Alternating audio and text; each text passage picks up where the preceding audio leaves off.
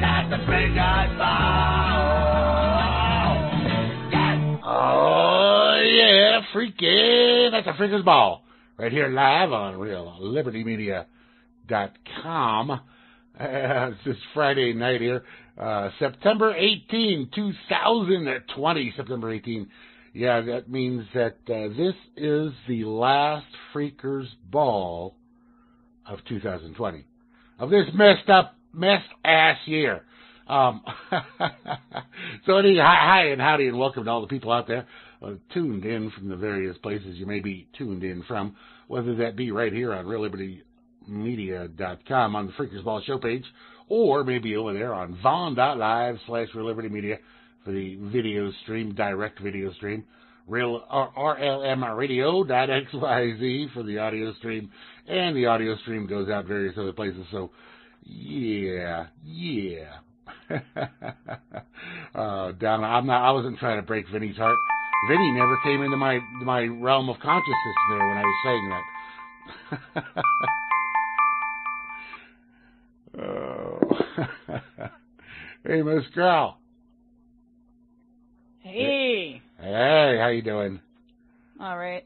Good. That's good to know. It's not the last weekend in September, Grim.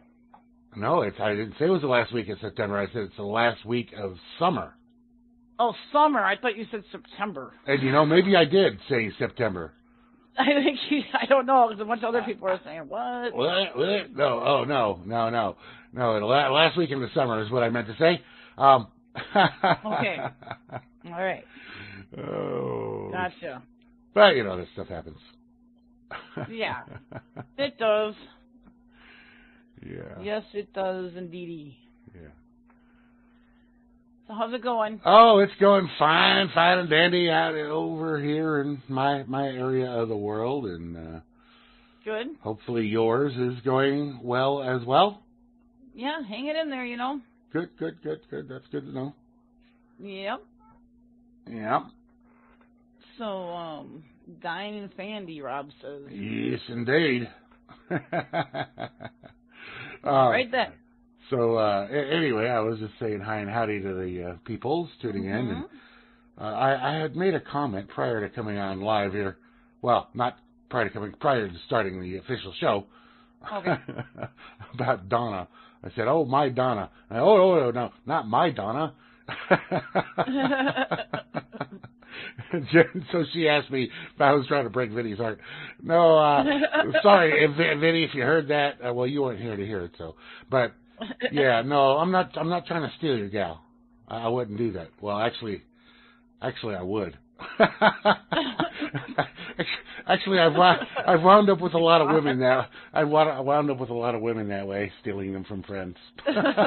Which is I know it's a horrible thing to do, but yeah, those are the ones you're hanging out with, and what can I say? You're just a stud muffin, Graham. Oh, the scoundrel, I think is what it oh, she's not anyone's gal. Okay. Oh, okay. Didn't mean to imply. I had an assumption there. I don't know why. But anyway, I'm sure Vinny's fine with it all. That's the way to go. Me too, Donna. All right. That's the way to go. Yeah. Anyway, hi and howdy to all the folks here in the chat. Yeah. I see Donna. I see Rob. I see you and Rome's and Rob Works. Or did I mention him already? Cowboy Tech. Hey, Cowboy, good to have you back here with us. It's been a while. And I saw Chloe and Hansel earlier, and I know Kate's around, hanging around. Hey, Kate! How you doing, honey? I don't know who else is here talking. Meister Woodman. Yeah. That was a hell of a link you posted in there, Chloe. Excuse me. Messed that one up. All right. Okay. And anybody else that's listening that I don't see chatting, hi! I missed you because I didn't see you chatting. So. Okay. That works. Yeah. So anyway, I went down to the post office there today. Yeah. And somebody sent me some real nice little stuff. I did. You did. That's right. And I did. And it's cool stuff. She sent me a silver round, a Route 66 silver around there. Yep. And it's really cool. It's got the symbol, you know, the little, I don't know what you call that, badge Logo thing. or... Yeah, the little badge thing that says Route 66 on it. Got that. Yep. And the obverse has another cool photo. And then some stickers. Oh, these stickers, man. I am a BMFS fan officially now. Yes, you are official now. And one from a John Prine sticker. And and what was that other one? It was a weird one. Joe Bonamassa. What did it say on it? Rare and vintage. That was the pin, right? Yeah, that's the pin. That's a Joe Bonamassa. But there was another sticker there too that didn't have an artist name on it. I forget what it was. It's out in the kitchen, and okay. So I can't remember. Anyway, very cool stuff. A couple weeks ago. Yeah. Very cool stuff. So thank you all. Yeah. Thank you you're welcome. for that. Yeah. Birthday's still going on. It's only been like what, 3 weeks. And my sister sent me a text a couple days ago. Mm-hmm. She said, "Did you get these things? Or did you get 2 things?" I said, "Well, I got 1 thing." Mm-hmm. And she said, "Oh, well, the other one, it was on delay. So you'll still be getting it. So your birthday's still going on." Oh, cool. Okay. Yeah. Nice. So something else coming somewhere down the line, apparently. So yeah. Yeah, I thought that Route 66 round was pretty cool. Oh, it's awesome. It's beautiful. It's yeah. You know, it's sealed in the plastic. It's got the official AppMex deal there. So. Yep. Yeah, collector's item. Yeah, cool. Yeah. I got one for myself too. But cool. I just got it to have it as a silver round, basically. I mean, Route 66 is a cool thing. You live 50 yards away from the thing or something. Right. Yeah. It's right outside there, right outside my window. Right. So. Right. And that's always a good thing to give people, silver. Oh yeah, silver's beautiful, awesome. You can't really go wrong there. Wonderful stuff. So. Yeah. I love that. That's great. Mm-hmm. See what else going on. Anything else interesting going on in your life or mine? Oh, my college son. Oh, that's right. Your Corona boy. Yeah. Okay, so he had to have his first COVID test when he was at work because one of his supervisors tested positive for COVID. Okay? Mm-hmm. So he had that done. It was the nose swab one, right? Mm. And it was negative. Great. All right. So then, anyway, he's been living in this house with 4 other people since June. Yeah. And someone else at his work tested positive, and also one of the roommates' cousins came into the house, and he tested positive the next day or something. Okay. So the whole house had to be tested, right? And he was feeling like shit last weekend, he said. So he went Monday and got the test. Results Tuesday. He was positive, but he said, "Mom, I don't know because it's not the same test." Yeah. It's like this rapid test, they call it. Okay. So I don't know what to think, Well, there's several different tests that they use. I know, four different ones, and none of them are accurate. They're all crap. Because you could test positive and then negative within an hour of each other if you do right. it. So I mean, their tests are pretty much useless. So I don't even know why they're doing them, but whatever. But he came back positive.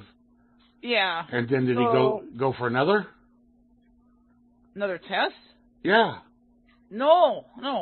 Oh, because he's usually positive. He's got a quarantine now. Well, usually after testing positive, they have you go back and see if you're still test positive or not. Well, I don't know. I have no idea if it's real or fake. I have no idea. I don't know. He's not sick. He fake doesn't to me, look Chloe. Sick to me. He's not coughing. He doesn't have shortness of breath. So I don't know what he has, if he's actually has anything. I do not know. Yeah. But according to that test, he is positive. Go ahead, whatever. Cold, flu, food poisoning, who knows? I don't know, but The only thing he says he feels tired. Well, I don't know. I'm always tired, so what's that to say? Yeah. Oh, man, I don't know. You know, it just doesn't make sense that... Okay, so they quarantine... They must have to be retested again, I would think. Wait. Let me banter with Chloe for a second. She says that I don't fool her for a second, and she says that I know it's real. I don't know it's real. And I actually... I have serious... I'm not saying that it's not for sure not real, that they haven't created something, but they've never created anything to justify any of what they have done over this stupid crap. Now, if they wanted to go ahead and start working on some kind of a cure or vaccine for whatever it is they created in those labs, fine, do it, but all this other stuff that they've done is absolute freaking nonsense. All these shutdowns and lockdowns and just destroying people's livelihoods and this stupid mask crap. I mean, come on. If you want people to wear masks, suggest they wear a mask. Don't say, you must wear a mask or we're going to come in for your money and throw you in jail. I'm not backtracking. I am not backtracking. If you think I am, then prove it. But anyway, so I don't know. I mean, I don't believe it's real, but I have no proof that it's not real. The fact is that they do create bioweapons all the time. So if one is either escaped or was released intentionally, as maybe a test, because it's certainly not as virulent as all this crap that they're saying. It's all these people, whatever they say, 200,000 people killed. That's a bunch of nonsense. Those numbers are all made up. That is total crap. These 200 or what was it, 3 billion cases? I forget even what the number is now. Just nonsense. And it doesn't matter. Cases don't mean a damn thing. The people walking around, oh, I might have cancer. I'm walking around. I'm what do you call it? I don't have any symptoms. Asymptomatic for cancer. But I might have it, right? So put me in the cancer ward, I guess. I don't know. What the hell? This is stupid.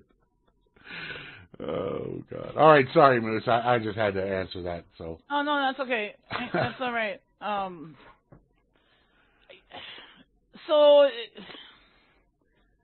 they're doing this thing with the quarantining and all this crap. He's able to still do online classes. I would assume they have to be retested again to figure out if they have it or not. I don't know. Yeah, so I mean, yeah, no, I know. But yeah, so, but how's he feeling now? It's been a week or whatever. I haven't heard anything. I mean, I haven't talked to him I talked to him yesterday. He was fine. Okay. So. And how's the food holding out? Oh, I'm sure good. He hasn't said anything, so. All right. That's good. That's good. He said thank you. Good. That's good. So. Yeah. For those of you that don't know, Moose bought her son and I guess his roommates too a bunch of food. So. Yeah, I had to go there because he can't go anywhere. So went to Aldi's. Aldi's is awesome, I have to say. And that makes for a very cool mom. And actually, his friends told him I was cool. His roommates. Good. He texts me. He's like, "They say you're really cool, Mom." Yeah. I'm like, okay, that's cool. That works for me. I'm glad to be called cool by some 20-somethings. Right. Yay. Yeah. Anyway. So that's been going on, but other than that, not really much of anything else. All right. So. No, that's good. That's good. That's great. Yeah. Let's see. Meeting. Nah, nothing really else going on here. I put my my new circuit breaker in last week, and it's been perfect. So, My old one, good. the one that burnt out, I'd been having problems with for a while. So I should have expected that. And on the lower amperage circuit that I was running it on a 20 amp when it should be a 30 amp, I was getting, the circuit breaker would pop every now and then. Whenever it was doing a fast cycle, like if the AC went off and then came back on within like a very short time, that would pop the circuit breaker. But not with this new one. It's perfect. Anyway, last week, and we should have talked about this last week, but we didn't because, I don't know, I just never got around to it or whatever. But the woman, Diana Rigg, died last week on September 10, which was Thursday of last week. And she was in the Avengers, she was Emma Peel. Emma Peel, yes. And then apparently she was in some other shows after that. I mean, because that was like a long time ago. The Avengers was in the 60s. But she was apparently somebody called Medea and Olenna Tyrell. Yep. Which I don't know what those Tyrell on Game of Thrones. Okay, and whatever Medea is, I don't know what that is. I'm not sure on that one. Okay. Well, anyway, she died last week at age of 82, and for a lot of young males watching television in the 60s, Emma Peel was something to watch. Okay. The Avengers was okay, but she was the deal. Anyway, so we're gonna start with a song by the band Cake. Okay. Featuring images and video clips of Miss Emma Peel. Here you go. What do you see, Matt? Oh, yeah. If it seems to be real, it's illusion. Ronnie James Dio there, Heaven and Hell, Black Sabbath.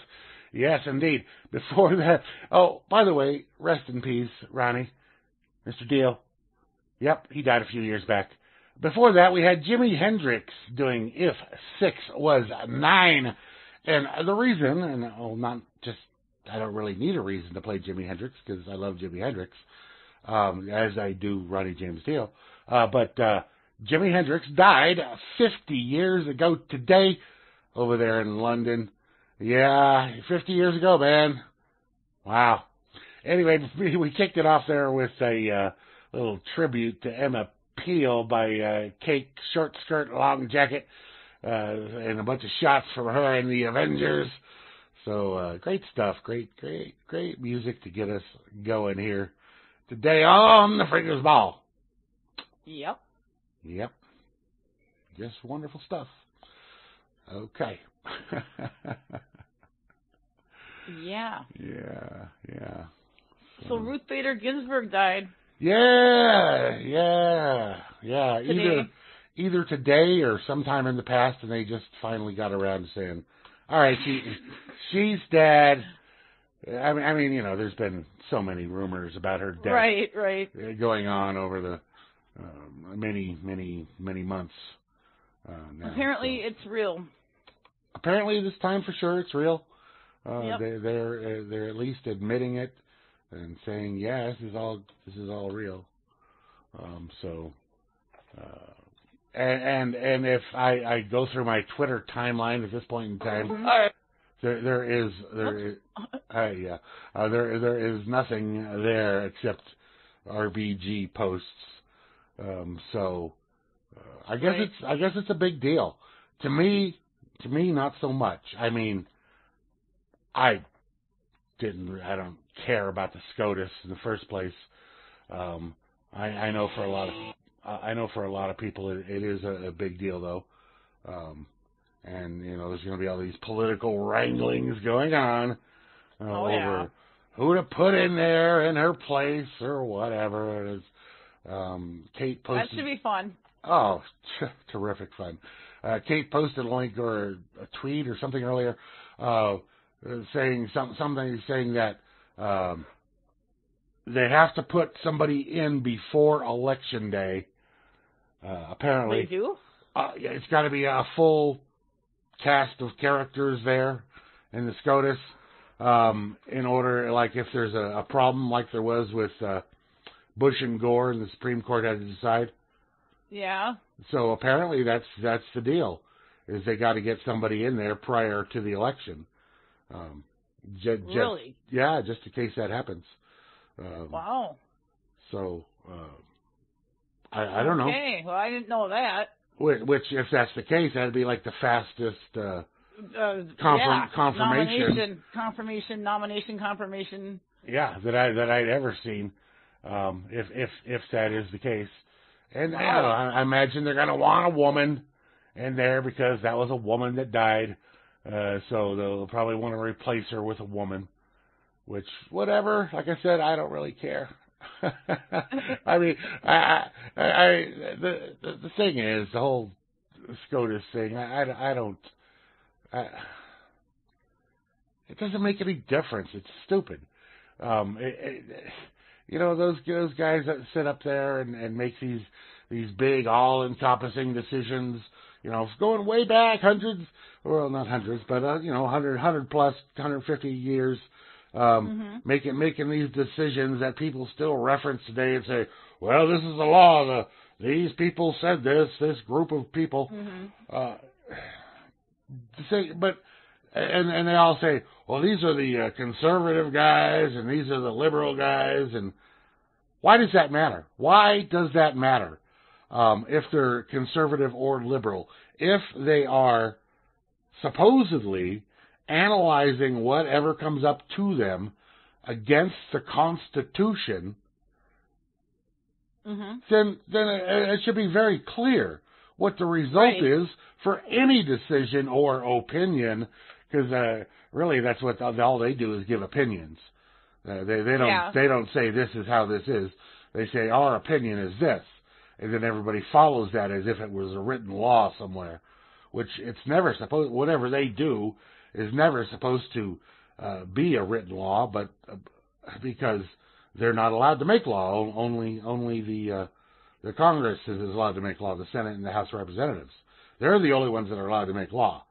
The Supreme Court is not allowed to make law. The President is not allowed to make law. So they're only allowed to interpret what they believe the Constitution says. So if they interpret it in a way that just seems crazy, like they did with the Obamacare thing, and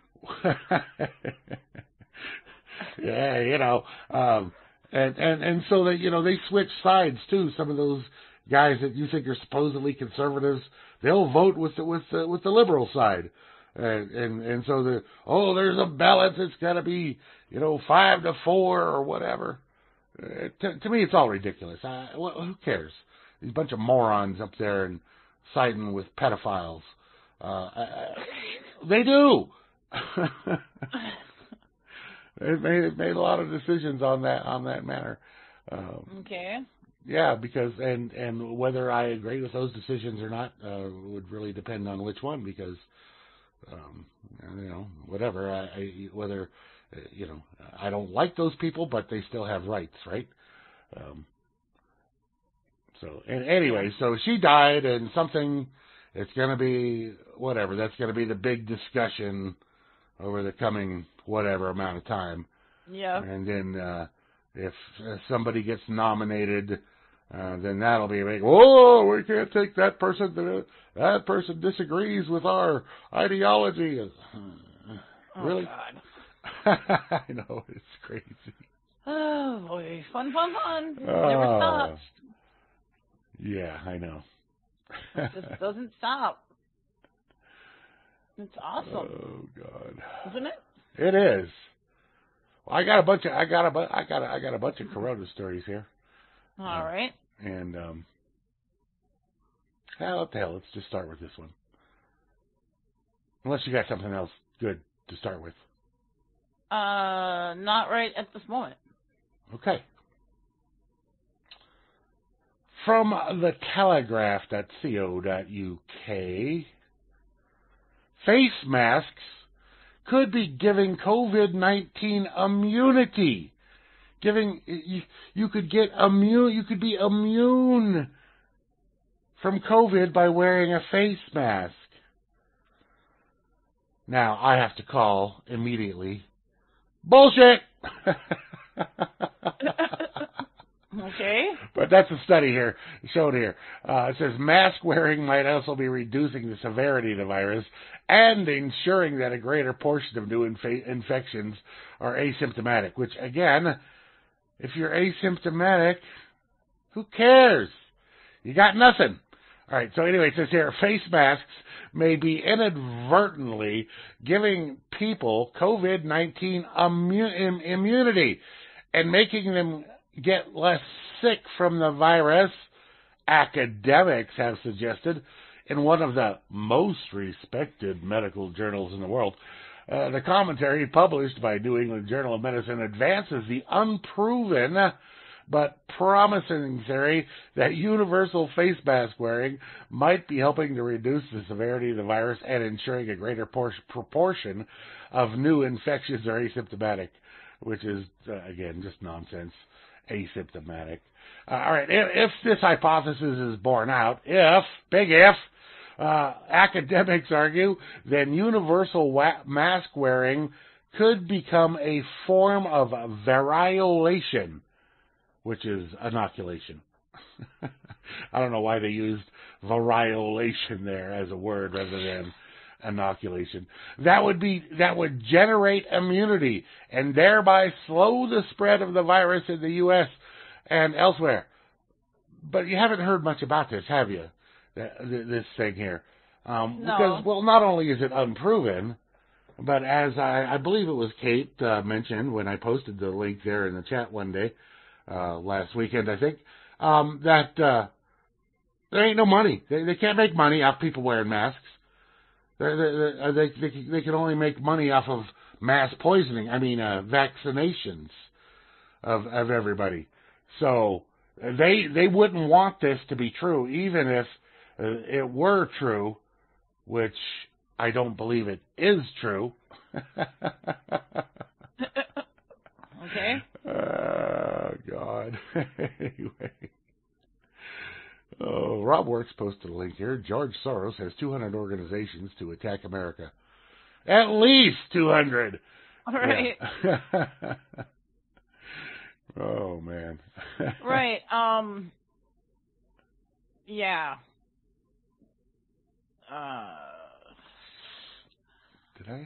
Did I? Okay. I did not add that in. Okay, let me go back there and reopen it because I didn't add it in. What now?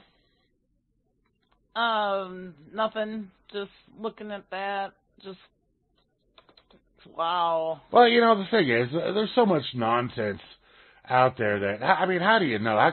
How can you even possibly hope to decipher any of this crap? For example, Dr. Fauci, on thehill.com says, attempt to get coronavirus herd immunity would result in enormous death toll. So, although this has worked for every other disease throughout the history of time, going back to the dawn of history, Fauci says that this one would be horrible. Fauci, director of the National Institute of Allergy and Infectious Diseases, discussed herd immunity with Matthew McConaughey on Instagram. Okay. So, Fauci said allowing the virus... Yeah, I know. Come on now. Might as well, discuss it with Madonna. Yeah. I mean, what the fuck? Fauci said allowing the virus to sweep through the country unchecked to achieve herd immunity would result in totally unacceptable number of deaths. If everyone contracted it, and even with a relatively high percentage of people without symptoms, the asymptomatics, a lot of people are going to die, Fauci said. well, you know what, Fauci? A lot of people are going to die regardless of this freaking thing that you're calling a virus. So herd immunity happens when a large portion of the population becomes immune to a virus, which they're trying to tell you there's really no immunity. You could get it and then be over it and be well and then get it again. So, according to them, which I don't buy that. You don't know. They're saying, oh, well, it's good if you get it in some ways because then you develop antibodies. Right, but that now they say they only last so long. Yeah, right. Which is either nonsense or this is a highly engineered thing. Right. Right. So, yeah. So, like I said, I don't know how you make sense of any of this stuff because I don't know. This guy will come out and say this, and then you got a bunch of other people saying something else. I don't believe this whole thing here. I don't know. I don't believe any of it. I don't know. There's so much contradictory reports, and these are the top scientists here, those are the top scientists there, and then there was this one virologist over there in China, this Chinese woman, who said that the COVID-19 was made in a Wuhan laboratory. So she was posting her information over there on the Twitter, and they said, "Oh no, we can't allow you to post stuff, even though you worked there in this lab and you're familiar with this virus better than anybody here on Twitter. We can't allow you to have this information out there that contradicts the official globalist agenda." So they suspended the account of the Chinese virologist who claimed that it was the COVID-19 was manufactured in a laboratory.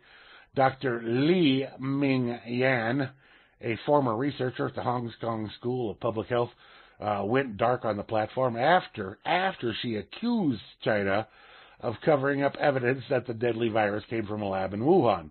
They also don't want people to know this truth. Also, that's why I got suspended. I got suppression, and I am the target of the Chinese Communist Party wants to disappear, which that's probably true. She's out there saying these things, the Chinese Communist Party, not happy with somebody pointing the finger back at them, whether that's accurate or not, which the Chinese played their part. But it was the Department of Defense that created this crap, and they're the ones that were actively working with that Wuhan lab. So anyway, so she was talking to Tucker Carlson apparently on this here, and Carlson said, "I'm giving you the benefit of the doubt, so I'm going to assume you're not an anti-Chinese racist," which I think she is Chinese. Anyway, so it's not clear why Twitter would shut you down or why you're being ignored by the rest of the U.S. media. Well, I think it's plainly obvious why she's being ignored by the rest of the U.S. media, but that's just me.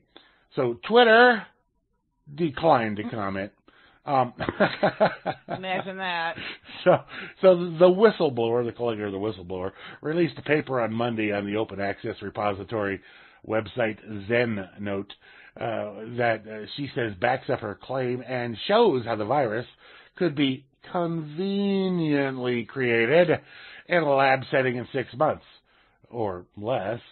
The paper was also co-authored by 2 others, which claims to note how SARS-CoV-2 shows biological characteristics that are inconsistent with a naturally occurring zoonotic virus. So, yeah.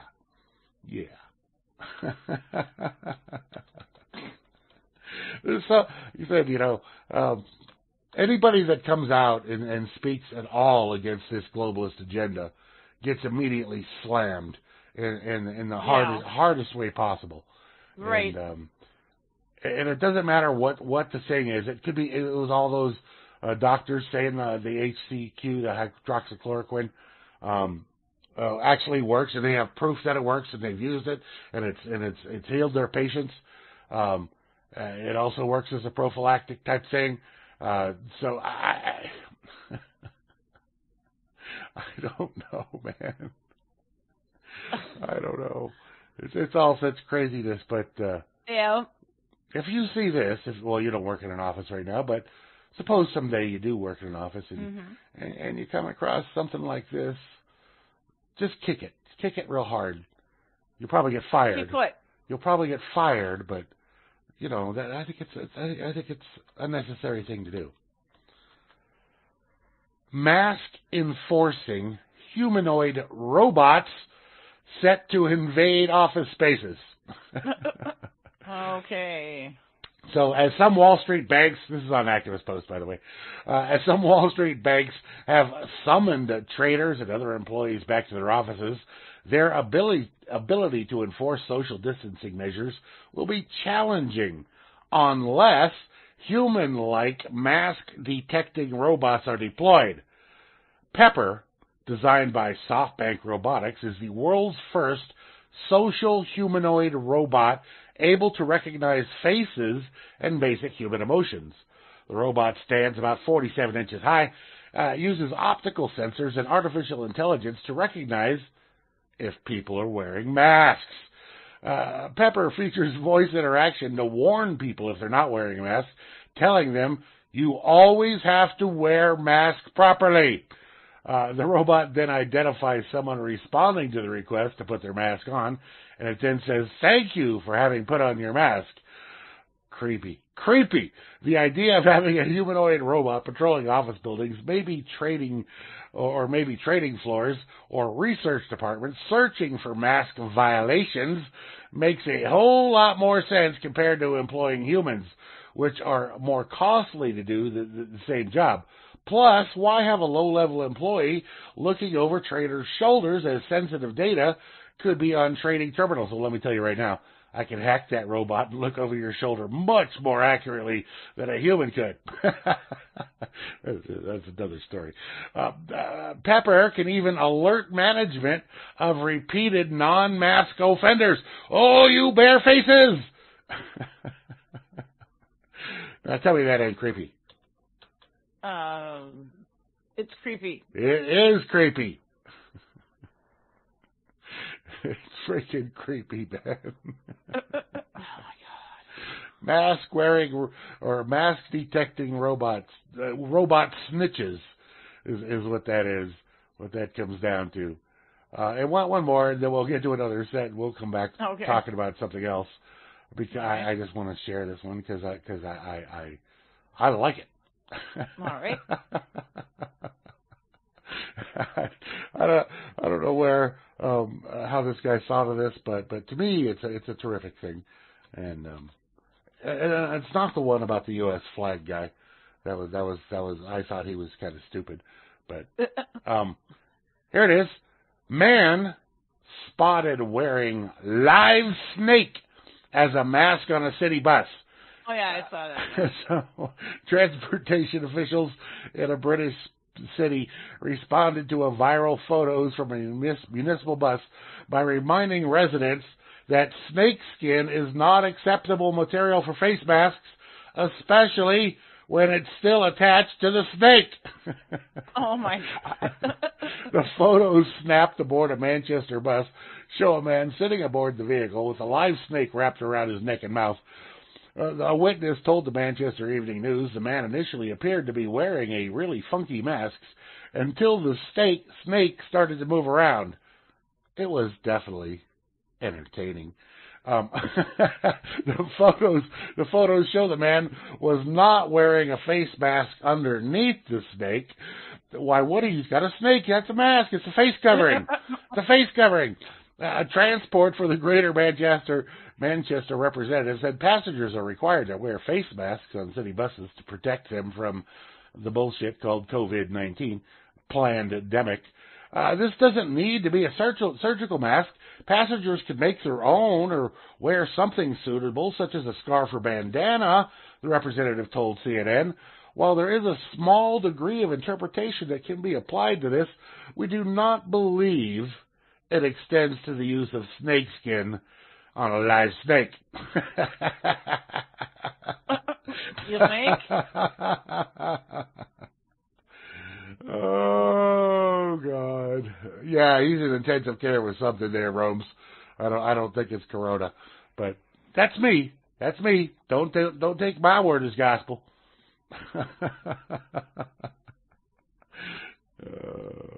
I know I'm in the minority, but it's not a small minority, really.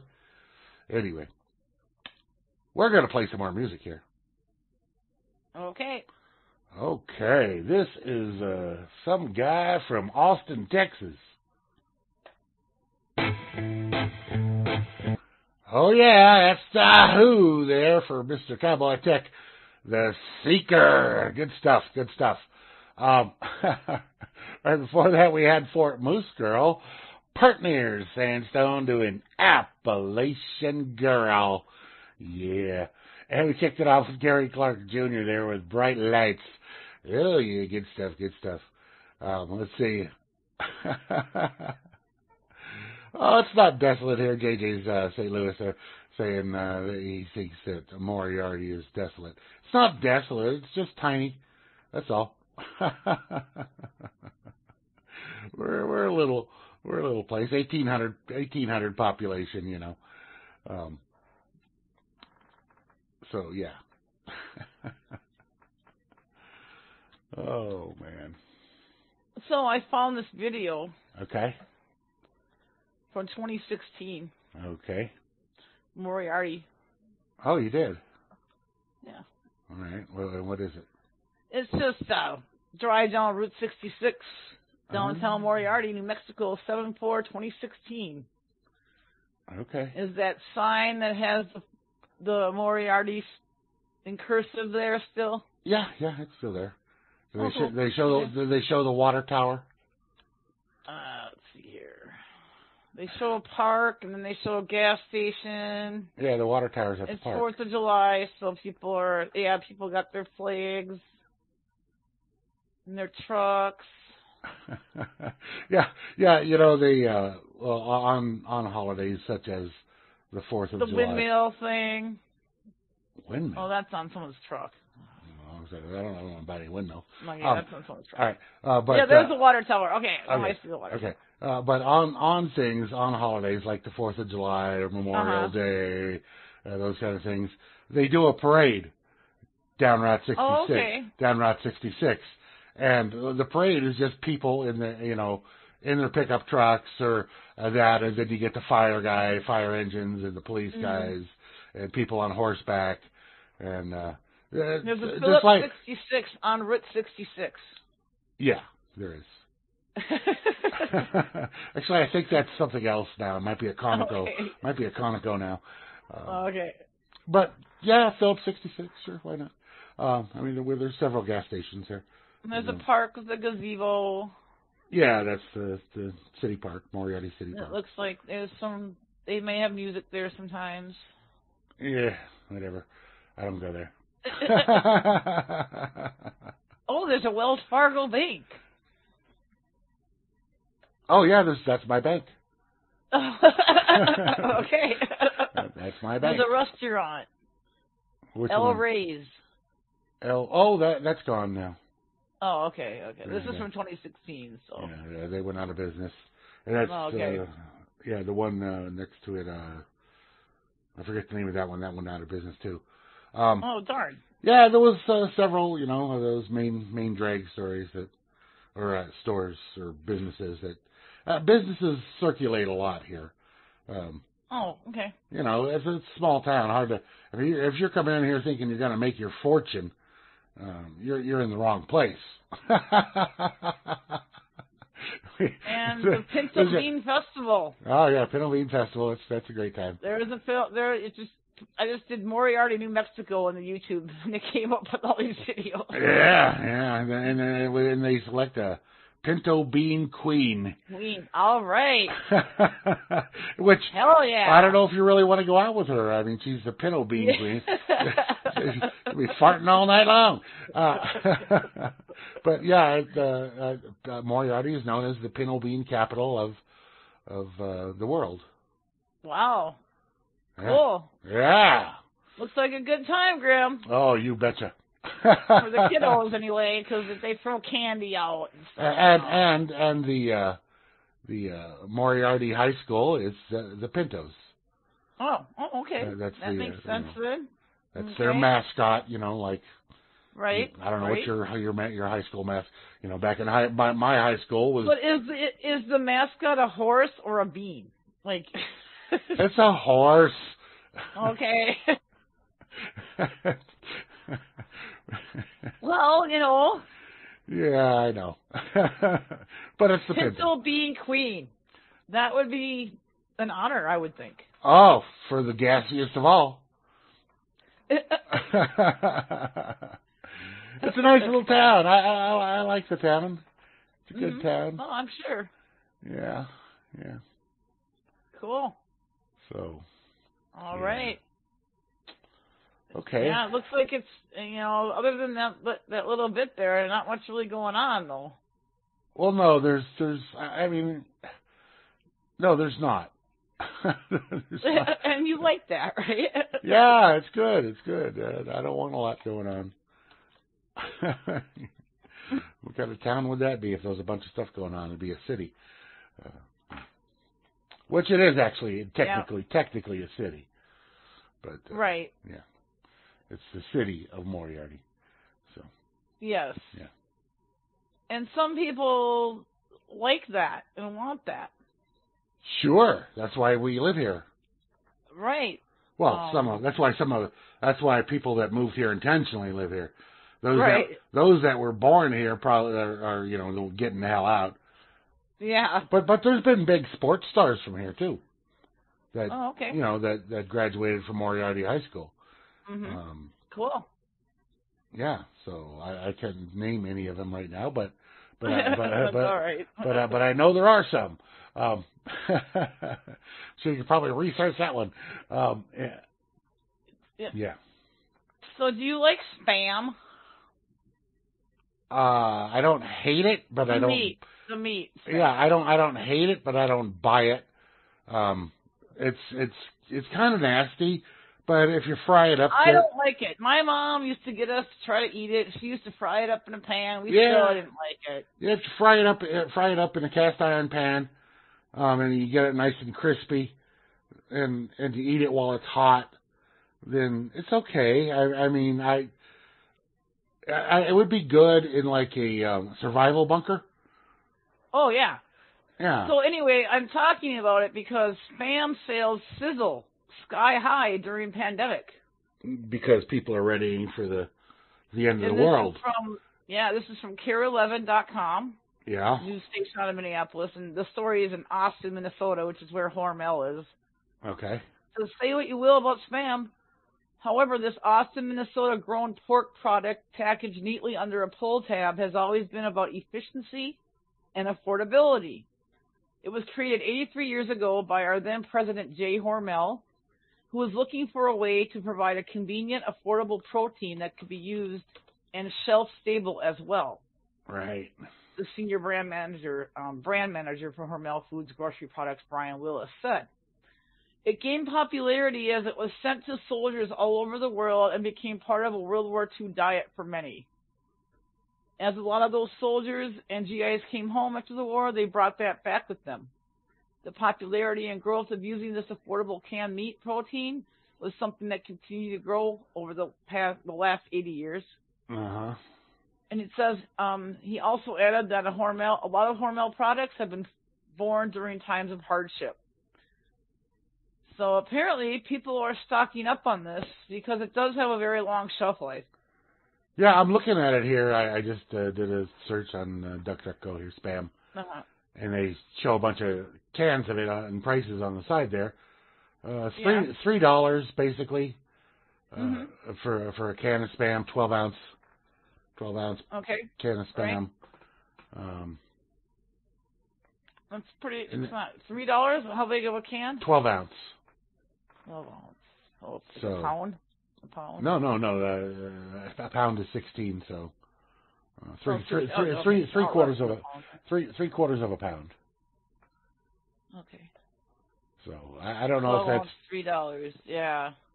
But I think people they like it a lot because of the long shelf life. Oh, sure. That's what I said. They're probably using it in their, their doomsday. Their doomsday bunkers.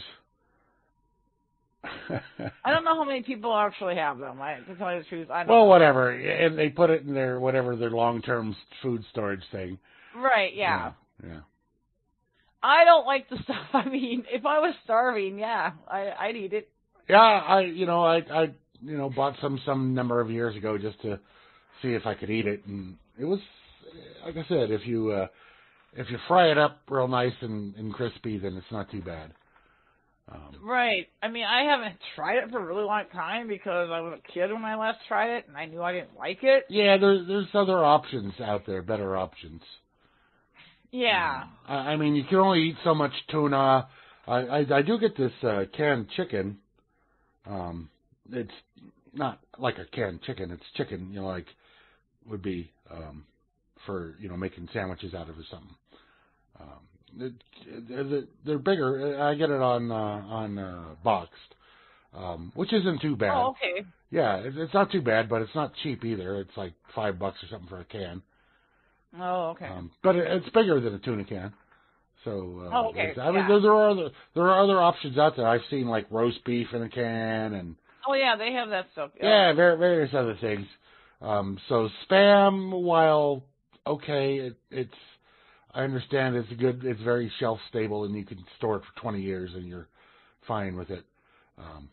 And as far as like losing flavor, that's not really an issue. Right. No. So yeah, all right, good Spam. All right, Spam and Twinkies. The sales are off the charts. Yeah, well, after the nuclear war, Spam and Twinkies will be your diet. Awesome. Because Twinkies last forever, and yeah. Yeah. Or I guess maybe if you could find some old McDonald's hamburgers laying around. I was just going to say McDonald's hamburgers. Oh my God! I was just going to say that. Oh, they last forever. Forever. And they never lose their look. They don't get moldy. They just get cold and hard. Probably. I don't know. Well, I'll just see. Gross. Yeah. Very gross. The buns too. That's another thing. Yeah. The McDonald's Weird. buns have enough plastic. Like what is in that? Yeah. Some kind of plastic. Grown pork product. Oh yeah. I don't know what that is. No, ground. Is it ground or grown? Oh, he said grown. Grown. Okay. So I don't know. I don't know. It's like hot dogs. Pork leftovers. It's like hot dogs smashed together in 12-ounce thing. And some gelatin. There's a bunch of gelatin in the can too. And then that's just gross. Like that. When you see that as a kid, you're like, ew. What the hell is that? Some kind of gooey, snotty-looking crap. Yeah, it's ew. Anyway, I did like the Monty Python piece on Spam. Oh, okay. I don't know if you recall that. Spam. Oh, what you got today? Well, we got spam and eggs, spam and ham, spam and bacon. Oh, okay. I vaguely remember that. Oh, but to have anything without spam? Well, we got this here. It's got a little less spam. No, I don't want any spam. Well, all we got is these here. Okay. No, it's been a long time since I heard that skit. Yeah. It was funny Monty Python. And the Flying Circus. All right, so going right from Spam into this here. Okay. Thousands saw a UFO in New Jersey. It was the Goodyear Blimp. Oh, God. Oh, my God. It was like the opening scene from a movie. Cars pulled over on a busy freeway with everyone gawking in disbelief at what they were seeing. Drivers in New Jersey this week thought a flying saucer was hovering above them, but in reality, it was just another day in 2020, and the UFO was an aircraft from planet Earth, the Goodyear Blimp. Oh my God! One of the UFO people I follow on Twitter, they did a analysis, a thermal analysis of the thing, proving that it was indeed the Goodyear blimp. Anyway, so understandably, there are a few expletives in these videos. However, a representative from Goodyear confirmed to several news outlets that the famous blimp flew through New York and northern New Jersey to capture footage of the Monday night football game between Pittsburgh Steelers and the New York Giants. In watching these videos, it's understandable how so many thought they were a UFO, and it is weird looking in the videos. Oh, I'll watch it, J-Dread. I mean, not J-Dread, JJ. Yeah, there, that's your insult. All right. Yeah, sorry about that, JJ. So with just the right light conditions, viewing angle, and reflections, the blimp looked just like a classic flying saucer. I had a similar experience in college when a low-flying saucer-shaped vehicle hovered over our campus at dusk. Students gathered in awe, swearing and shouting that finally the truth was out there. The truth was out there and coming to our world. But as it got closer, everyone could see it was just a blimp advertising a new Chevy vehicle. Wow. Anyway, so it's a pretty funny article. It's worth a read. It's posted on universetoday.com. And here's your link for it. Oh, my God. It's the UFO blimp. Oh, my God. The good UFO blimp. All right, this one will definitely interest you. Okay. Although it's when did this come out? It's an older article, March of 2019, and okay. I posted this there in the chat earlier today, but it's timely now again because of happenings on the West Coast, all that fires. And crap. Right. This is posted on military.com. Okay. Air Force harnessing the power of directed energy. Hello. Yeah, hello. So it says the U.S. Air Force has an unprecedented power to direct energy in a way that serves, protects, and champions freedom. Okay. Right, that's what it's for. From powerful electromagnetics to electro-optics, there are always ways, or they are always exploring new ways to give our war fighters the upper hand, harnessing the power of electromagnetic spectrum to enable airmen to effectively and affordably strike critical targets at the speed of light. Directed energy also enables experimentation, prototyping, and exploration of material to the non-material solutions that align with force capabilities and strategies. You have to remember this is on military.com, so. Right. Anyway, it's just proof. Anybody that says, "Oh, they don't have any kind of directed energy weapons," yes, they do, and they do, and they admit it. Yes, they have them. DEW, that's what people call them. Yep, the dudes. Direct energy weapon. The do-drop-ins. Right. If you've seen any of the footage from the fires, and I know everyone's got these theories on why these trees did not fucking burn up in this raging fires, but how is it possible for that many trees to still be standing? It wasn't a typical wild forest fire because if you look at some of the footage, you'll see it just doesn't look normal. Like, they showed one guy's stuff in his yard, and he had a boat there. He had some kind of shed or something there that was made out of steel. Right. And you can see, like, where the steel had completely melted and, like, pooled and hardened. You know what I mean? Mm-hmm. I mean, that's intense fire, dude. It's totally unnatural.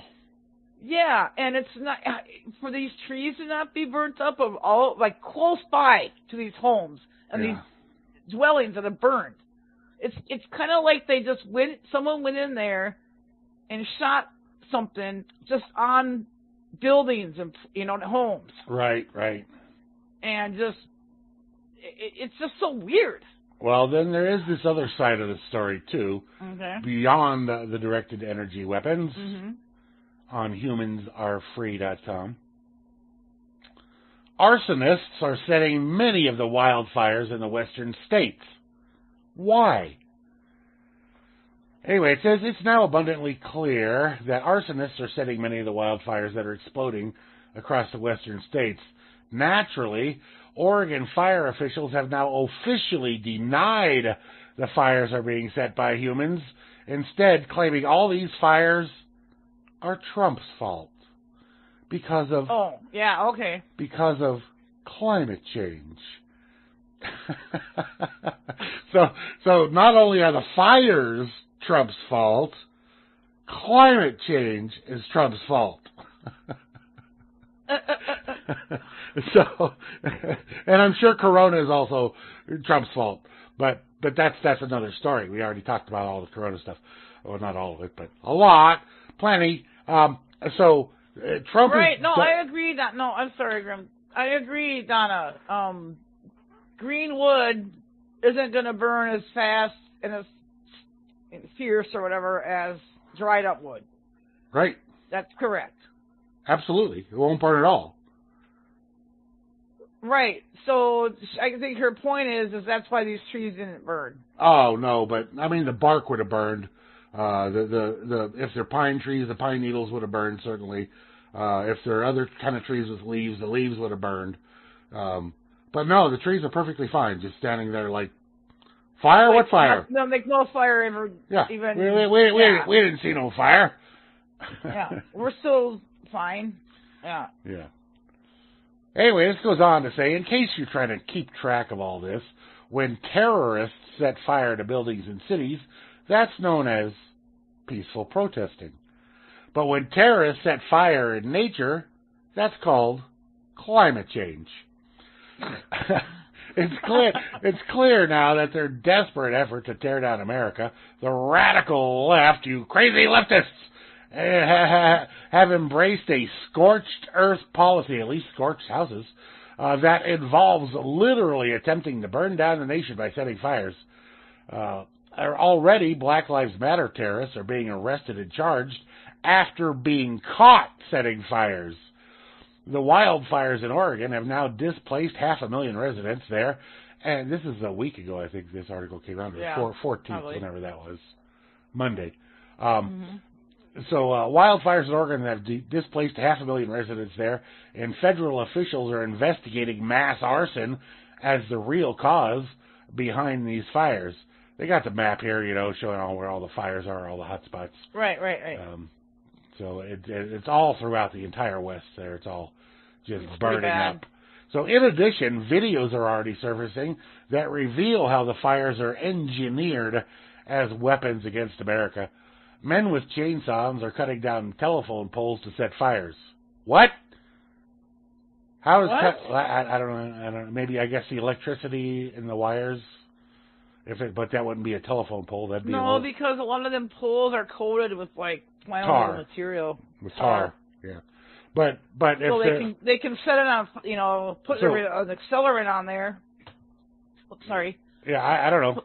But I would think electrical poles would be cut down, but not telephone poles. I don't know. Anyway, so anyway, they think here on this Humans Are Free site that this is the thing, and they do have evidence showing that there is a lot of arson going on in creating. They have some evidence of that, but there's also been I've seen some people are saying some of these are not set by arsonists, but some have been. So there's always been natural fires in these areas, and especially now it's so much worse that they stopped the forest management, which was helping a lot in preventing fires when they'd go in. Right, and they took that away. Yeah, they took that away. You can't go in and remove the dead wood anymore. It's like, that's ridiculous. You have to do that, or especially if there's all those homes. So, I mean, there's a lot of reasons for these fires. Right. Arsonists, directed energy weapons are two big ones, though. Right. So big time. Yeah, big time. So, yeah. I mean, obviously, these fucking rioters and these BLM and these anti-Phos They love setting fires. They love fires, dude. Yeah, they will set fire to anything. The one video I watched today that I think Trust No One posted or whatever about this guy in California, I guess. I think it was California. Uh-huh. It was like a big tractor tire just in the middle of nowhere on a fire. And I don't know if you guys know anything about tires, but those burn hard, and they're hard to put out. Yeah. Tire fires are not easy to put out. No, they can burn for years. And it was one of those big tractor, you know. Guys, tell me this. Yeah. How long has The Simpsons been on? 30 years? Yeah, well, that tire fire's still burning. It's like a feature of the show, this big tire fire. Right, oh yeah. I guess it's still there. I haven't seen the show in a while, but... Yeah, they are, JJ. They're super toxic. Yeah, all kinds of nasty-ass chemicals coming out of those things. Yeah, you don't want to be around a burning tire very long. So, I think it's a mixture. I mean, it makes sense in Oregon because of all the shit that's happening in Portland. It makes sense that Oregon, that some of these fires are started in Oregon or got started or whatever you want to call it. Right, right. It's crazy. I don't know what to say about arson. I'm against it. Yeah, I'm against it too. Yeah, I'm not a fan of arson or any other kind of... No, I'm not like some pyromaniac person, you know. But since we're talking about Oregon... Okay. Oregon and karma. All right. On the independent.co.uk, this is from earlier this month. Oregon hunter killed by elk he shot with an arrow the night before. Oh, wow. The night before. Wow. The elk came back for revenge on that motherfucker. Well, no, he was an idiot, but here we'll get to that. Oh, okay, never mind. The bow hunter in Oregon was killed on Sunday by an elk he was tracking. Mark David, 66, wounded a 5x5 bull elk while hunting on private property in Tillamook on Saturday. Mr. David set off to find the elk before nightfall, but was unable to track it, according to the Oregon State Police. Oh, okay. The next day, the hunter and the owner of the land continued the search for the elk. They found the wounded animal around 9:15 a.m., and Mr. David attempted to kill it with his bow. The elk charged the hunter and managed to gore him in the neck. The landowner attempted to help David, but he sustained fatal injuries and died. After the attack, the elk was killed, which it was going to be killed one way or the other. Right. And its meat was donated to the Tillamook County Jail. Oh, lucky guys those are. Yeah, no kidding. Prisoners eating some good meat there. So, though rare, elks do occasionally cause injury to humans. Well, especially when you're trying to kill them. Yeah, and if it's injured, you should. For one thing, if you were any good of a bull hunter, you would have shot the beast initially and killed it. Yeah. You wouldn't have had to track it down and when it's semi-injured. Right, and let it suffer overnight and all that. Yeah, come on now, dude. Yeah. So, anyway. I know bull hunting is a lot more challenging, obviously, than a gun. So. Yeah. Still, you should really know, make sure you're a good shot, I guess. I don't know. Oh, yeah, absolutely. Absolutely. All right, let's go to another. He's dead, right? It's dead now. Yeah, they killed it. No, he's dead. The guy. Oh, yeah, he's dead. He's dead. Because he got gouged, right? Yeah, in the neck. He got gored in the neck. Oh, probably right in the jugular. Probably, yeah. He bled out. He bled out pretty quick, I would imagine. Right. Wow. Okay. Wow. Yeah. Interesting. Weird. Odd. Yeah. It's weird how some stuff goes down, I know. Like I said, instant karma there. Right, I guess so. Yeah, instant karma, gonna get bad luck or something. Yeah, well, shit happens, so. Right, it does. I think it's only fair that every now and then a hunter gets taken out. It seems like a reasonable thing to happen. All right. Yeah. Yeah. I mean, you know, if you just look at the ratios, I'm sure it's still, you know, way up there on the Hunter side. Oh, I'm sure it is, yeah. All right, we're going to play another set here. All right, let's do that. Yeah, to kick off here with the Mr. Trust No One request, Rome's request. Apparently it's Quiet Riot. I'm not familiar with this track, though. So, all right, then. We will see. So, here we go.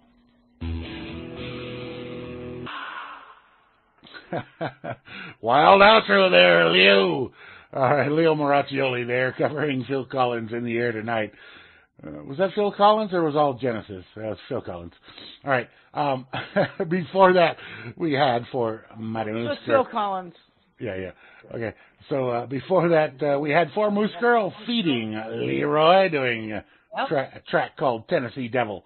And we kicked it off with a Rome's request, Quiet Riot, with a Freak Flag.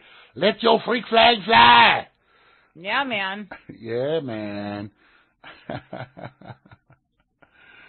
Oh, boy. That's oh, by the way, hey there, Mr. Behind the Woodshed. Thanks for tuning in. Hello, Hal. Yeah, he Okay, so I was listening to Clyde Lewis the other day. Okay. And he was talking about Governor Kate Brown of Oregon. Right. Talking about her voice. Okay. Anyway, he was saying that she sounds like she's from the Midwest. All right. And I said, no, she's not. It doesn't. She sounds like she's trying to be British or something, but she sounds really weird. And Clyde was trying to say that she sounds like she's from Minnesota. It's a Minnesota accent, but it isn't. No, you would know. I would know. And so I'm listening to this, and I'm going, no, this does not sound like a Minnesota accent to me. Okay. Yeah. I think she is from Minnesota, though. She might be. I don't know. No. I have no idea where she's from. No, she was born in Spain. And she was born in Spain. All right. In Madrid, and her father was serving in the United States Air Force, and she grew up in Minnesota. Oh, wow, she graduated from Moundsville High School in 1978, which is in the cities there. Yeah. Then she went to the University of Colorado in Boulder. Yeah. So I don't know how she got her freaking accent, but it's not a true Minnesota accent. I'm just saying. Like, I was telling people in the chat room on Clyde's channel, I'm like, people have told me that I sound like I could be an actor in Fargo, okay? I know what a Minnesota accent sounds like, and that is not one. Sure. So anyway, he was just ripping her one on that one. Oh, that's easy enough to do. What? There's so many things. It's easy to pick on whatever. Right. And it's just like, well, he lives in Portland, Clyde. You know what I mean? Yeah.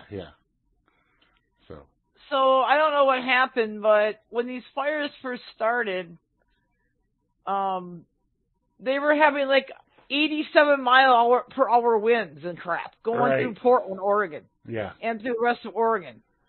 So it just fueled these fires and just, you know. Sure. But at the same time, we are talking about direct energy weaponry. Right. And Grimnir did a story saying they have this technology, okay? Right, they do. And they're not just letting it sit there. No, they are definitely using it. They are using this technology. This is how people are freaking out, going, well, how can my house be burnt and the neighbor's house isn't? Yeah. Or how can my house be standing and the neighbor's across the street is not? Well, you see, I have seen that in natural fires. Well, I have too. And you see that in tornadoes where a tornado will come through and the house across the street is perfectly fine while the other side of the street's totally destroyed. You know what I mean? Right. And that can happen, but it just seems so... I mean, when you look at some of the footage of these fires, you find it very hard to believe that there wasn't more, like, damage. Oh, absolutely. You know? Absolutely. I mean, I've never seen one, so I don't know what it looks like firsthand, Grim. I'm not, you know what I'm saying, but it just doesn't look right to me. I don't know why, but it just looks off in some way. Sure. Yeah, no, I definitely understand. And we've been talking about scalar weapons and for a while on this show. Oh yeah. There's definitely some hijinks going on. Let me look up scalar weapons. Right. Anyway, Hal, damn Van Meter says, "Good evening, Hal." So. Okay. All right. What'd you find? What'd you see? Okay, real. This is from apparently this is from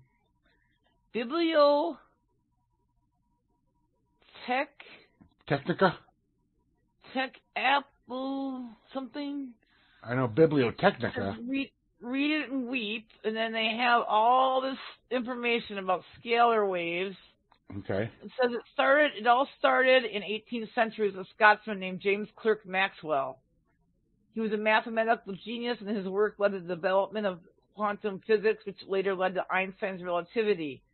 Maxwell's questions linked electricity and magnetism, and he discovered other waves that were higher than normal, Hertzian electromagnetic waves. They are positioned at right angles coming off the electromagnetic wave and are omnidirectional, whereas normal Hertzian electromagnetic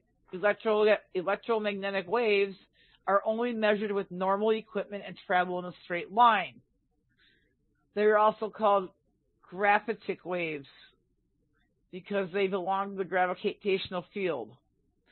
Maxwell's electromagnetic spectrum went higher than our 3D physical reality and into hyperspace, where the first indiscernible scalar waves exist. They can also be manipulated in various types of modes and frequencies. Anyway, this is the start of these. What? That sounds exactly like what the Air Force has there. Right, exactly. Yeah. And so this has been known about for a very long time. I mean, this is a lot of. I'll post this link, but it's very long. Okay. But it's a lot of information. All right. It talks about the 30s, the 40s, the 50s, the 60s, 70s, present day. Let me just go down to present day. Well, I see why you had trouble pronouncing the name of that website. Yes. Bibliotech something. Yeah. But anyway, it says in nonlinear mathematics, engineering, and science, the Soviets have led the way since the start, and the West leads the way in computer software and miniaturization. Though at present the Japanese have joined forces with the Russians to add computerized components to weaponry. Bearden says that Soviet scalar weapons are capable of destroying the USA, its armed forces, or population quickly and efficiently. These scalar transmitters can also become conventional radars by switching into EM mode. The Russians present old transmitters on their old aircraft, old radar-directed gun sites, and obsolete, quote-unquote, air defense missile sites. If you could cause an earthquake, you can also set it to, say, bring down a single building or a pair of buildings. Uh-huh. So this is what they have their hands on. Yeah. Oh, look at this. Section 15. Disease induction. Ah, yeah. Huh. Wow. Bearden says that scalar beams can also be used to induce diseases by mimicking disease patterns or signatures by recreating them on the scalar carriers. These are all called quantum potential weapons. Especially designed biological effects can be used for attacking any population with various diseases, even multiple diseases together. He lists effects to induce instantaneous death, heart seizure, severe emotional disruption, loss of control of internal functions, diseases, the disabling of the immune system, and even the implantation of thoughts, emotions, or ideas interpreted as a targeted subject as their own. Read that next sentence. H10 or 10 H. No. There's also a suicide vibration, which has been used to get rid of people with no evidence. There you go. Yeah. This is what they have their hands on. Okay? Even the voice of God has been produced. Wow. Oh, wow. So you're like hearing voices. Yeah. Yeah. Anyway, that is very... It's going to take you a day or maybe a week to read it. Right. But if you want to know... I mean, this is very in-depth here. Yeah. Information, it looks like. So, they talk about tons of stuff in this thing. Sure. Wow. Okay, well, anyway, there's that. Yeah. It's from 2000, so it's 20 years old, but... Yeah, so it's there's that much... I mean, this is how long they've had their hands on it. Well, they've had their hands on it since the 30s. Right, but so there's so much more they can do now over the last 20 years. Right, with the improvement in technology and everything. And this article is 20 years old. So you might want to do another search and try to find a more up-to-date thing. But this really has a lot of information in it. So Sure. Yep. So yeah, they're using this shit, you guys. I mean, absolutely. I believe that some of those fires are being started by direct energy weapons. Oh, I really sure. I really do. I mean, people can sit and analyze it and say, well, this, that, and the other thing, trees are green and they don't burn as fast. But like you said, Grim, there would be like leaves burned or something. Something, yeah. I mean, I don't care how green a tree is. If you got hot enough fire, it's going to burn it, okay? Maybe not as quickly, but it will burn. Right. Eventually. Right. I mean, and like I said, the bark would have been scarred at least. I mean. Right, or blackened or something. But no. But they just look like they're untouched. Like, okay, you see the burned ground, and then like 10 feet away, you see this tree, and it looks like it's not even touched. Right. It's weird. It looks weird, okay? I don't know. Yeah, I don't know either. Okay, well, I have this just to piss you off. Okay. Great, man. On the freethoughtproject.com, innocent 74-year-old grandmother strip-searched in public after cops claimed to smell weed. Oh, God. So they claimed to smell weed, and the 74-year-old woman, they decided to go ahead and strip search her in public. Jamestown, Tennessee. A stop for an alleged traffic violation and turned into a nightmare for 74-year-old grandmother when the police officer conducting the stop claimed to have smelled a plant.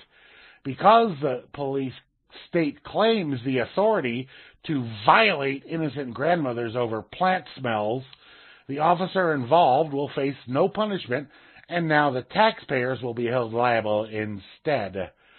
Phyllis Tucker, 74, is now suing the city of Jamestown in Fentress County, claiming the city police and county sheriff's departments have illegal policies involving the use of strip searches. Tucker tells the reporters that the incident, which unfolded earlier this year, has left her and her family traumatized, and rightfully so. According to the lawsuit, Tucker was forced to pull down her pants and remove her bra in the parking lot of a fast food restaurant as bystanders watched. If it wasn't for my mother, I would never go back to Jamestown, never. And I would not advise anybody else to go through there either, Tucker said. Tucker was visiting her mother that night. She had her grandson, his girlfriend, and an infant in the car when the cop pulled them over and claimed to smell weed on her grandson's girlfriend, Kira Smith, 19. Instead of simply letting his family go, who had harmed absolutely no one, the cop escalated the situation to what amounts to a public roadside sexual assault, all to search for a plant. According to the lawsuit, officers from Jamestown Police and Fentress County Sheriff's Department strip searched the two women in public view. According to the suit, Smith was ordered to pull down her pants to her knees, and Tucker was told to remove her blouse and bra, exposing her breasts to the public. I just started crying. I was humiliated. I didn't know if there was somebody who was going out on the street that was seeing me with my top off, Tucker said. The lawsuit states forcing both men and women to strip on the side of the road is a common practice by law enforcement in Fentress County. What the hell? It's a custom. It's the custom of Fentress County to conduct these type of strip searches, said Attorney Wesley Clark. Anyway, they eventually did find some little amount of weed on somebody there in the car, and whatever. Who cares? Who cares if the car was full of weed? That is just wrong. It's strip searching people on the side of the freaking road. Wow. Now, at least this one isn't as bad as the one, I think it was in Texas or Arizona. Might have been New Mexico, I don't know. Where they actually did cavity searches on the side of the road. Basically doing rapes on the side of the road. Oh my God. To look for, we smell a plant. We're gonna get you. We're gonna find you, you evil criminal. You're having a good time. That's not allowed. Not allowed. Not freaking allowed. Not unless we approve of it. And we don't. We don't approve of the plant, so. Yep. Just the one plant, all the other plants are fine. It's just this one that we really don't like it. Yeah. Like, whatever. Exactly. Anyway, you probably heard about this next story sometime this week, but okay. Here it is. Venus phosphine find. Unexplained gas hints at the potential for alien life. Scientists have spotted something unexpected in the cloud checks of Venus, our nearest planetary neighbor. While no one is saying it's aliens just yet, I'm not saying it's aliens, but it's aliens. Anyway, some sort of alien microorganism is on the list of potential explanations for why a chemical that should not be floating around above the planet has been observed there for the first time. Yeah, I'm not saying it's aliens. The chemical phosphine, or PH3, a compound made up of phosphorus attached to 3 hydrogen atoms. On Earth, certain microbes that thrive in oxygen-free environments, like at a sewage plant, are believed to produce the chemical. The gas is highly toxic to humans and smells like decaying fish. Oh, lovely. It was identified in observations of Venus made through telescopes in Hawaii and Chile in 2017 and 2019. That's why we just hear about it now. Specifically, phosphine was found about 33 to 39 miles above the surface of Venus, a world that is known for being brutally inhospitable, to humans anyway, with both extremely hot temperatures and crushing pressures. Interestingly, however, the altitude where the phosphine was detected is one of the more hospitable areas in the solar system beyond Earth, with temperatures and pressures comparable to the surface of our planet. See, they only look at things as if human life can exist there. That's the only way they consider that life could exist there. If human life could exist there. They don't even think about other forms of life. Which there could be all kinds of different, non-carbon based forms of life. They don't even look at that. If it's not something where a human could live, they don't consider it. Anyway, Venus. I've seen movies about Venus, women from Venus. I saw Venus tonight in the sky. Oh, did you? Mm-hmm. It is the next brightest object after the moon. It's the what? The next brightest object after the moon. Right. It's very bright. It looked orange when I saw it. Yeah. It's really pretty. Yep. Yeah. So anyway. Hey, aliens, how's it going? Yeah, send some of them Venus women over. Oh, man. All right, we're going to do another set here. Okay. And we'll be back after this. We will. Knock on wood. Enjoy And sing along if you know the words. Oh, yeah. Some nice stuff right there, let me tell you. Besides the amazing guitar work and excellent vocals, that song has some terrific lyrics. That's Billy Strings doing Watch It Fall there. Yep. Very nice stuff.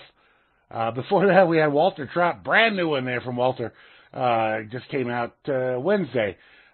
Ordinary Madness is the name of that, Walter Trout. And we kicked it off there with Jean LeJoie doing High as Fuck. Oh, yeah, Freaker's classic. Have you ever been? I have. I have too, yeah. Thankfully. Yeah. And will be. Speaking of, and will be again. Yeah, hopefully. And speaking of, whoa, for all you mushroom enthusiasts out there, shroom heads, the Amanita muscaria fly agaric mushroom are in season right now. Lovely. And you can find them, but you got to really know what you're doing. But I'm just saying, they're out there right now at this time of year, from September to, like, November. If you live in the right area with the right conditions. Yeah, but they're all over the country, Grim. Well, they don't grow so much in the desert. No, not in the desert. Mostly in, like, forested areas. So, yeah you're correct there. Yeah. Anyway, I don't know how much research you guys have done, like the true meaning of Christmas and true traditions of Christmas. Before it was Christmas, before when it was Yule, U-Y-L-E. Why U-L-E? Oh, why? Yeah. I was thinking Yuli. I don't know. Anyway, the true Santa Claus was a dude in Norway or something, in Scandinavia. Uh-huh. And then around Christmas time, he would bring oranges for the kids, and he would bring these fly agaric Amanita muscaria mushrooms for the adults. Yeah. And the reason they figured out that these mushrooms were hallucinogenic is because they saw reindeer eating them, because reindeer love them. Okay. And they saw these deer and reindeer and all these other, and the deers were like, every time they ate them, they'd be like acting like they were drunk. Yeah. So they figured out that it was these mushrooms. Anyway, it's kind of funny because the U.S. Forest Service actually has an article on these. Hang on a second. Okay. I had to cough for a second. All right. Anyway, here you go. I'm just surprised that, it does even say, in the old world, the psychoactive fly agaric mushroom, Amanita muscaria, has been closely associated with Northern European and Asiatic shamans and their rituals. Researchers have documented its use or presumed use by numerous cultures throughout Europe and Asia. In Siberia, its use predates the crossing of the Bering Strait in North America. During the Pleistocene, I think that's how you say it. Pleistocene? Pleistocene, I think. Okay. The use of fly agaric entered Alaska, spread out across North America, and eventually south into Mesoamerica. However, the use of the fly agaric mushroom fell by the wayside in the New World due to the availability of liberty cap mushrooms, psilocybin. Liberty caps became the preferred psychoactive fungi as they were more easily tolerated and produced more intense experiences. So these are hallucinogenic, but apparently they're not as hallucinogenic as quote-unquote magic mushrooms. But this is what the shamans would bring to people around Christmas time. Excuse me. 33 users, how Masonic is that? What does that mean?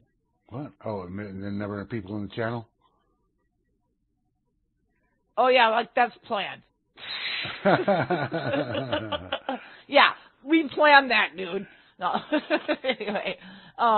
Anyway, this article here goes on to explain its influence on modern midwinter and Christmas celebrations. Why does Santa Claus wear a red coat and pants trimmed with white fur and black boots? Why does Santa come down the chimney and in the house to deliver his gifts? Why do reindeer pull Santa's sleigh? Why does Santa carry his gifts in a sack? Why does Santa have such rosy cheeks? Because he's trippy. Because he's toasted. Anyway, if you guys look up the history of this, you'll see a lot of Christmas cards show these mushrooms. A lot of ornaments have been made in the shape of these mushrooms. I mean, this tradition goes way back, dude. Yeah. Okay? And you can find them in North America. Okay? Yeah. You just make sure you do your research, because in some places they're red, in some places they're yellow, in some places they're kind of an orange color. But they all usually have those white spots on them on the top. Oh, right. Did I post it? Okay, good. Yeah, you okay. did. So anyway, it's just kind of interesting. I was like shocked. I'm like, holy shit. Santa Claus was derived from fucking reindeer tripping on mushrooms, and the shamans found out that that's what they were doing. And so the shamans would go house to house, around Yule time and deliver these, packages to these people. You know what I mean? Yeah. So they knew that mushrooms helped with, depression and shit like that. Right. And it helped. I mean, what else was there to do back in that day? It was, really rural and really archaic, It wasn't modern, Yeah, yeah. So that's what they did. I don't know. Cool. Thank you, Carl. Yes, Billy Strings. You guys check out Billy Strings. It's a band. And we call them BMFS. That's a lot of people refer to them as that, and that means Billy Motherfucking Strings. That's why we call them BMFS. Yes, Carl, they would see these reindeer. They wouldn't really fly. They would jump. They would eat these mushrooms, and they would jump around and do weird shit. You know what I mean? But they didn't actually fly. They jump into the air, but they weren't flying. You know what I mean? But that's where it all came from, though, for sure. Yeah. Oh yeah, that's where that whole flying reindeer shit came from. They were tripping on mushrooms. The reindeer were. or if you listen to Cheech and Chong, there's a little magic dust for Rudolph, a little magic dust for Santa. There you go. If you know the Santa and his old lady thing. Anyway. Yes, I do. We play it every year at the Christmas. Anyway, okay, and so here's another article I found today. Okay. Eating them, I mean, they're not hard to recognize. So that's one good thing. It's hard for you to get them mixed up with any other mushroom that could be poison. You know what I'm saying? All right. But anyway, here, I like the head of this article. Eating Santa's shroom. And so anyway, there you go. There's one guy's account of his journey into Amanita muscaria mushrooms. I read most of it. It's like, okay, cool. Yeah, I mean, that's cool. Yeah, so there you go. But no peeling required. Right. But you're supposed to cook them or something. So I would just do your research before you take one. You could be on a trip for days. I don't know. Absolutely. But anyway, do your research so you know what the hell you're doing. Okay, we got a few quick hitters here to do. All right. Cover. Okay. This first one is on futurism.com. To train better AI, scientists are studying your weird tweets. Oh yeah, they are. Yeah. So one of the biggest challenges for language processing and artificial intelligence is figuring out the underlying meaning of slang, colloquialisms, and intentional misspellings. In order to help those hapless machines out, a team of mathematicians from the University of Vermont started to analyze how young people deliberately stretch words when they type. For instance, they've quantified the semantic difference between stretched words like ha-ha and ha-ha-ha, and hopes that future AI algorithms can learn to understand us in informal ways that we communicate online. In their research, published Wednesday in the journal PLOS1, the team analyzed the so-called stretchable words that appeared in 100 billion tweets posted over the past 8 years. Then they came up with two measurements, the balance and stretch. For example, LOL has a high balance value, while no doesn't because one letter is repeated. That could help algorithms and future historians understand that dude refers to a person, while dude is synonymous with yikes. Ultimately, the researchers argue that our dictionaries don't reflect the way people actually communicate, and understanding the stretched words as common on social media could fill an important knowledge gap.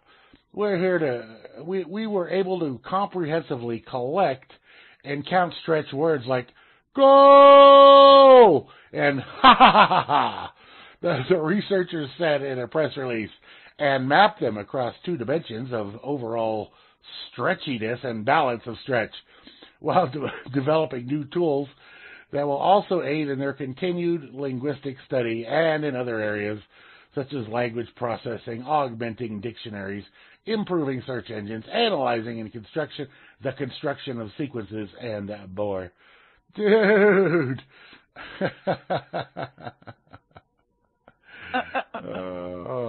So yeah, really, that would be a really smart AI that you could understand that. Wow. Okay, this is a more serious situation one here. I'm not even sure when this came out. But basically it delves into state crimes of the state, by the state, okay, not against the state. And it's got a lot of serious research going on in it. But just to give you a little bit here. State crimes are crimes committed by governments.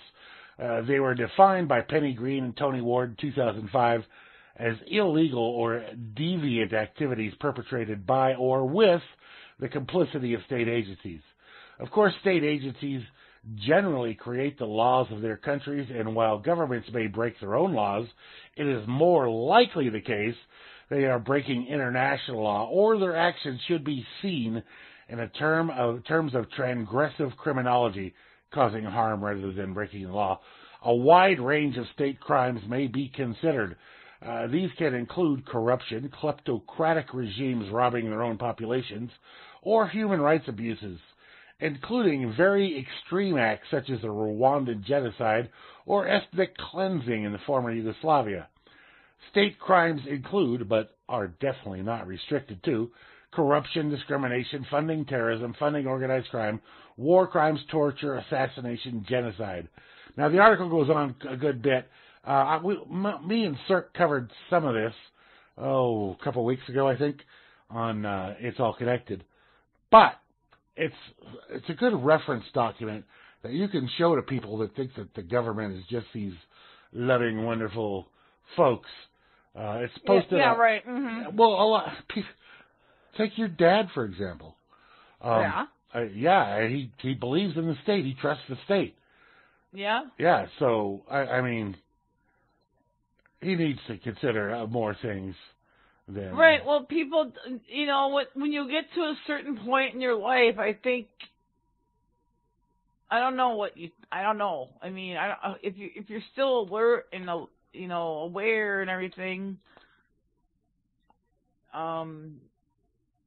you should be able to see different things. Old dog do tricks kind of thing. I don't know. Is that possible? I don't know. I mean, my dad was in the military. You know what I'm saying? Right. So it's kind of like hard to get that out of somebody. Sure. You know what I'm saying? I mean, once you get to a certain age, well, that's not even true. I shouldn't even word it that way because age really has nothing to do with it. It shouldn't. I guess what I'm trying to say, people that have some experience that's different, or it has to do with your upbringing and all that. Right. Yeah, and what you were taught all this crap at school, and until you realize that everything you taught was a lie, then right. All right. Anyway, just to close it out here, there's all this crap talk about vaccines, getting the vaccine before the election, all this nonsense that's going on. Well, yes. Here we have it from RT.com. All right. Respected British medical journal, The Lancet, publishes a study showing Russia's Sputnik V COVID-19 vaccine to be 100% effective. 100%. Right. It's out there. No vaccine is 100%. Well, whatever. They found that this is against this crap. Okay? Yes, sir. Well, either way, for all this nonsense going on in the U.S. right now about, we got to do this vaccine, we did all this stuff, and it's got to be done before the election, or it can't be done by the election, depending on which side you're listening to. It's already out there. It already works. It's already good. It's already functioning. And the U.S. certainly will not even recognize it or talk about it or admit it, that the Russians beat them to the punch, and they have this vaccine out there. Oh, I'm sure. But I'm sure that Russia, I'm sure that Russia's not going to, withhold it. No, they haven't withheld it. They said anybody that wants this can have it. Exactly. Right. Anybody that wants it. And that's why now the U.S. drug companies are making it. Well, they're not making this. They're making something different. They're making some kind of vaccine. How do you know it's not the same one, though? Well, I don't know, but this one's out there. It's been tested. It's working. It's fixing people. And the Russian one, you mean? Yeah, the Russian one. Okay, well, this is where the U.S. got it from. Well, whether that's where they got it from or not, who knows? But I'm just saying that all this nonsense going on in the U.S. about, with this vaccine. Yeah, I know. Yeah, this big vaccine thing. It's already out there. It's already working. It's already great. So. And Russia. Well, and they've lent it to a bunch of other countries, and the countries are using it. People are using it. The U.S. won't even talk about it. Well, they're talking about it because they want to be the ones that say we're making our own. Right. Yeah. They want to make it seem like they're doing it when they probably got the fucking shit from the Russians. Who knows? Anyway. Who knows? We got to do our last set here, so here we go. Okay. All right. Great tune. It's so messed up. Oh, I'm telling you, man. Everything's so fucking messed up. All right. All right. Enjoy, people.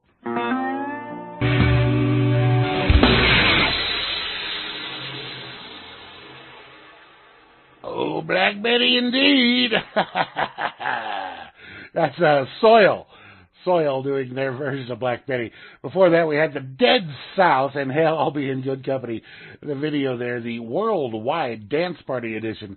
Very fun stuff. And we kicked it off with Playing for Change, covering Bob Marley's One Love, featuring Mano Chao. Yeah. That's all great stuff. Good stuff. Oh, yeah, man, I tell you. I love the fan participation videos. Oh, yeah. Because people are doing this stuff during this crazy time, and they're getting all creative and everything, and they're going all out and doing, you know what I mean? It's really cool. Right. And like in that Dead South video, I don't know, I think Farmer Carl pointed out there, nobody's wearing masks, but, that video is only recorded or released anyway on August 11th, 2020. So, right. If people, I don't know, like I said, I don't know when they recorded it, but no masks. So. Right.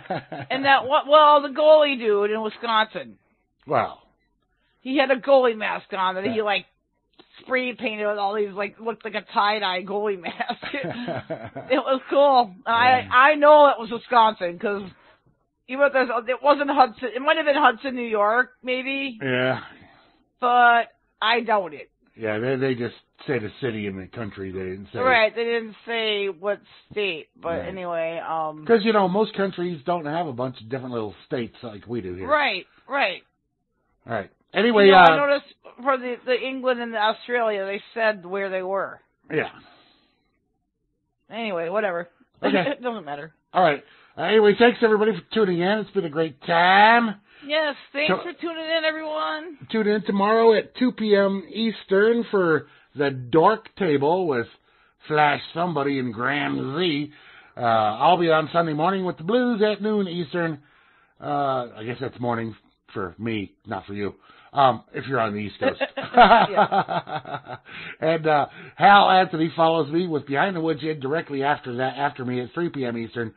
So check him out, and then check the schedule at RealLibertyMedia.com. Yeah. For all the other shows coming up on RLM Radio. And if you want to do a show, let me know. All right, you got anything else? Yep. Nope. Okay, then I guess that's gonna cover it. Yep. So y'all have yourselves a great weekend, and stay away from people. Peace. Peace.